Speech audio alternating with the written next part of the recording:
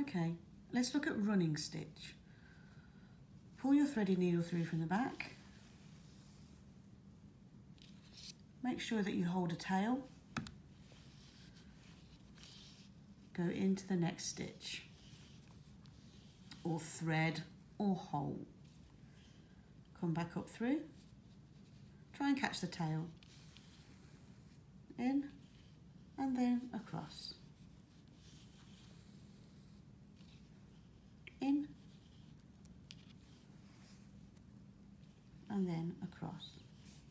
See how quick it is? That's probably why it's called running stitch. All the way across.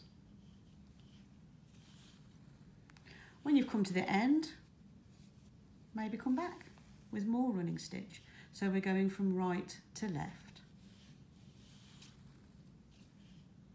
We're using a large size canvas so that you can see the stitches clearly.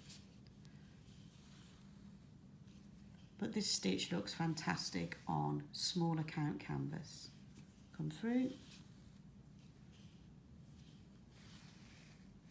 all the way along,